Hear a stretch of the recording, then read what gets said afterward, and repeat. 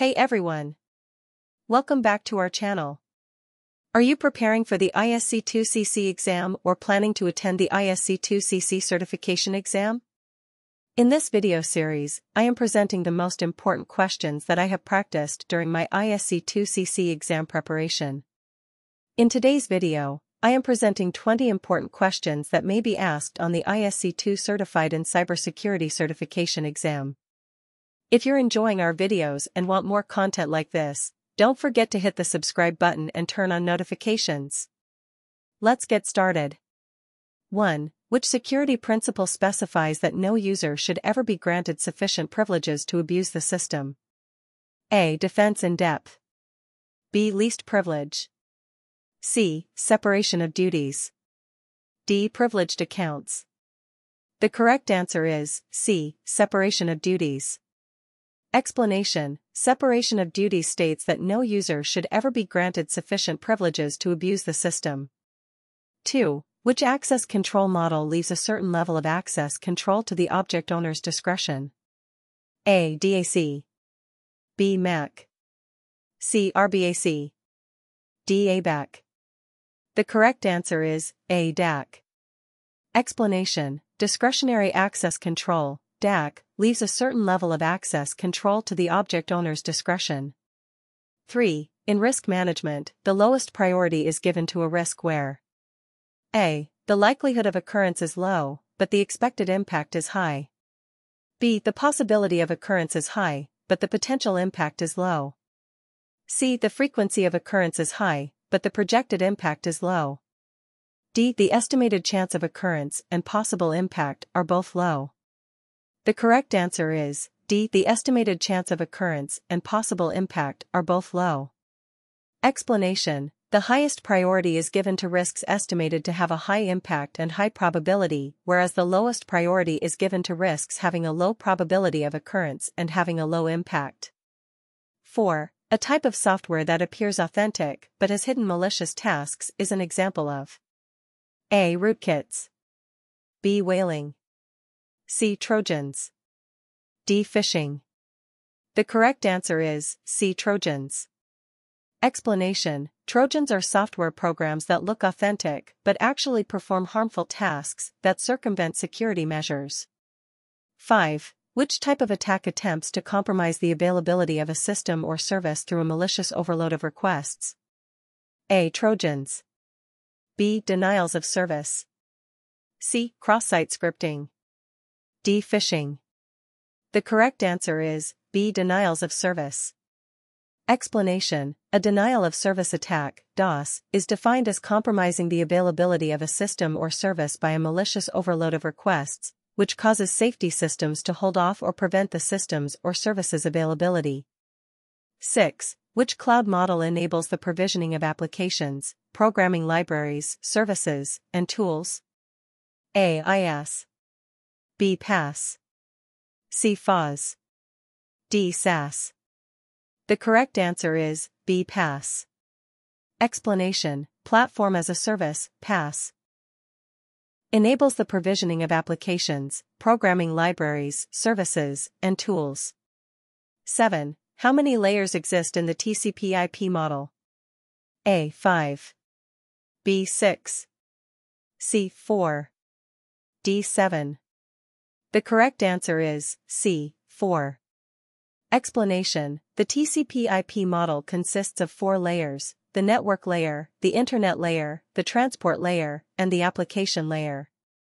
8. Which protocol uses two-way communication?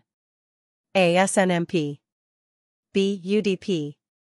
C. TCP. D. SMTP. The correct answer is D. SMTP. Explanation: Simple Mail Transfer Protocol, SMTP, uses a two-way handshake to send emails. 9. Which of the following is an administrative security control example? A. Bollards. B. Fences. C. Turnstiles. D. Guidelines. The correct answer is D. Guidelines. Explanation: guidelines are the type of administrative security controls, while bollards, fences, and turnstiles are the physical security controls. 10. The inability to dispute the production, approval, or transmission of information is known as A. Authentication, B. Non-repudiation, C. Confidentiality, D. Integrity. The correct answer is B. Non-repudiation. Explanation: non-repudiation is the inability to dispute the production, approval, or transfer of information. 11. Which cybersecurity concept concerns the maintenance of data consistency, correctness, and trustworthiness? A. Accessibility, B. Authentication, C. Confidentiality, D. Integrity. The correct answer is D. Integrity. Explanation: in cybersecurity, integrity concerns the maintenance of data consistency, correctness, and trustworthiness of data.